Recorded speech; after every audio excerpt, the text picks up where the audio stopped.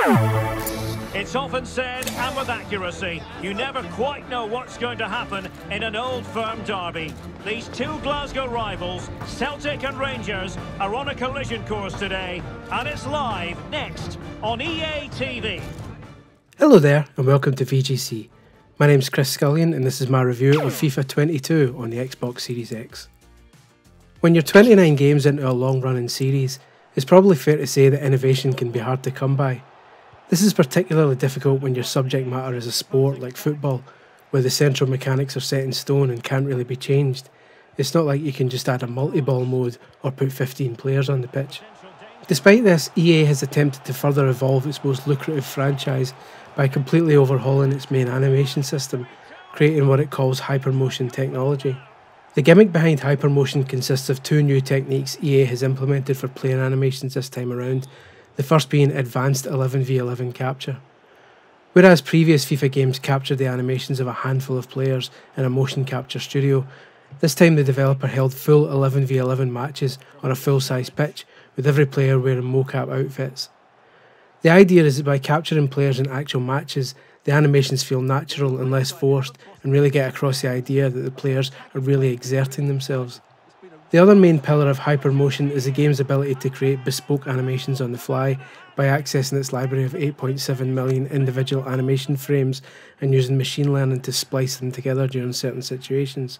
When a player has to quickly adjust their footing when dodging a tackle and then taking a shot, for example, or when a goalkeeper has to react quickly to an unexpected deflection, the idea is that hypermotion tech will kick in and create new animations that didn't already exist for those specific scenarios.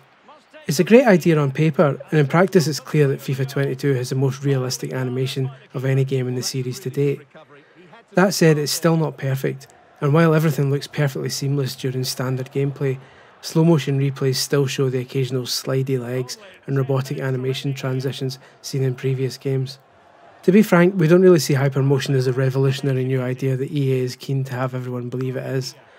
We only address it first in this review because it's the main selling point of this year's entry, to the extent that hypermotion technology is literally printed on the front of the box.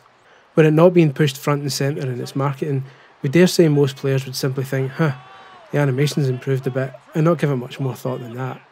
It's definitely an improvement, but it hardly turns every player into an Andy Serkis performance. Revamped animations aside, FIFA 22 is more or less the same story as last year.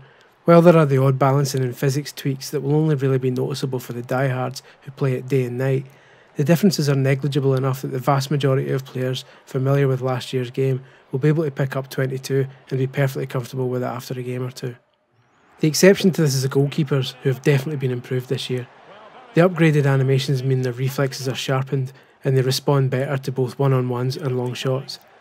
They're not invincible by any stretch of the imagination, but certain goal-scoring opportunities are no longer the foregone conclusions they were before, at least not until the community spends more time with the game and figures out the new exploits. Off the pitch, the rest continues to be a series of bullet-pointed upgrades rather than a wholesale overhaul. While every major mode has seen some tweaks, it's fans of the career mode who've been crying out for a refresh for years, who'll likely be the happiest since it's seen the most notable additions.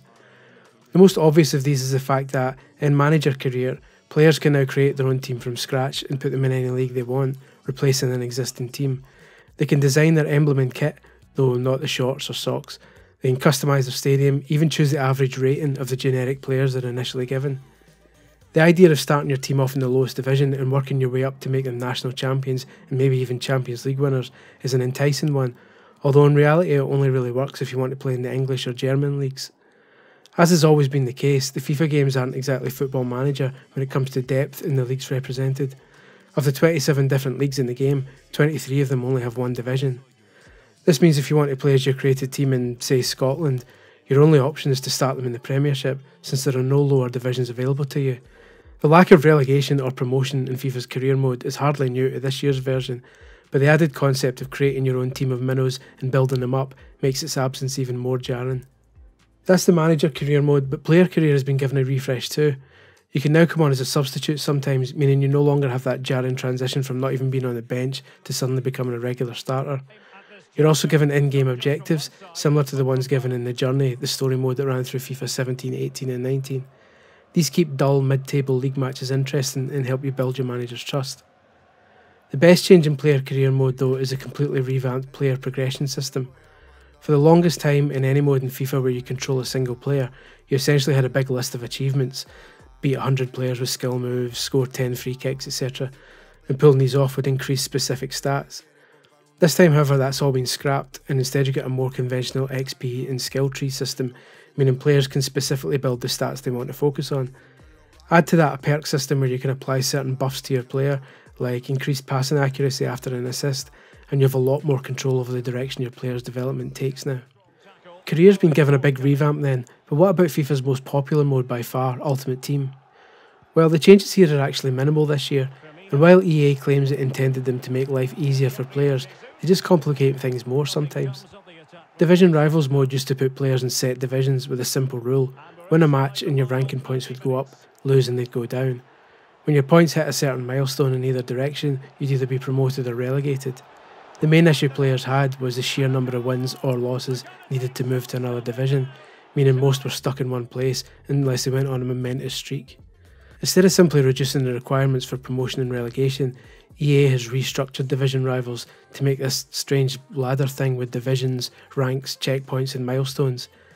To its credit, it does make moving up the divisions a bit quicker and it earns players more rewards along the way, but it's certainly less intuitive than the old method. The same goes for FUT Champions, which was a special weekend league where players had to somehow manage to fit 40 games in during that time, with big rewards depending on how many games you won. Again, instead of just dropping this to 20 or 30 games, EA has turned it into two separate competitions: the playoffs round, where you play 9 games whenever you want, and the finals round, where you play 20 matches during the weekend. As with Division Rivals, this new structure is actually an improvement because it requires less of a time commitment from players and can result in better rewards, but again it doesn't half complicate things. Overall then, Ultimate Team is still better than it was last year. Its two main competitive modes may be more convoluted, but they do ultimately result in more rewards for less time spent in the game. Even better, the preview packs that were trialled last year, which let players see what's in some packs before choosing whether to buy them, seem to be here for good. While it's not clear whether EA wanted to add them or whether they were a tactical decision to lessen pressure from various governments accusing it of peddling gambling, they're a welcome addition nonetheless and make the whole thing seem slightly less predatory. Just slightly though. The whole package then is more or less the same story as we've seen for quite some time now. A few minor tweaks to the basic core gameplay, one mode getting lots of attention, in this case career, and the rest simply getting a minor refresh. Ultimately though, EA is fully aware that at this stage that's all it needs to do. With Konami rebranding Pro Evolution Soccer as eFootball and about to embark this week on a long-term free-to-play project that looks set to have a bumpy start, FIFA essentially has no major competition this season. This also makes it a difficult game to assign a score to, because its value really depends on your familiarity with last year's game. If you spent a significant amount of time on FIFA 21 and are looking for a notable upgrade, then FIFA 22 just isn't different enough to offer that, and you might as well take a star off the final score. Judged on its own merits though, without taking the previous games into account, it's the best football game around due to its improvements, minor as they are. Anyone looking for a game that will keep them busy all season will absolutely find it here, when you consider that you could just pick one of Ultimate Team, Manager Career, Player Career or Volta Street Football and find months of content in just one of those modes alone. But for hardcore fans, there's not a significant amount that's new here, and ever since the last truly major revamp, when EA introduced the Impact engine in FIFA 12, reviews of FIFA games have simply been a case of pointing out the gradual changes made every year. EA seems content to play it safe with the usual suite of modes and let the Ultimate Team profits roll in. We'd love to see it decide one year that it's going to be bold and completely upend the format. Naturally that hasn't happened this year, so we'll continue to wait. But at least we'll have a series that remains thoroughly entertaining, if entirely lacking in surprises, to play while we do. FIFA 22 is the best in the series to date, even if its revamped animation isn't as revolutionary as build. As a standalone title it's fantastic, even though avid players will likely feel that changes are negligible compared to last year. Do they mean business on this occasion? And a goal! 1-0 it is! They've been pushing for the opener and now they have it!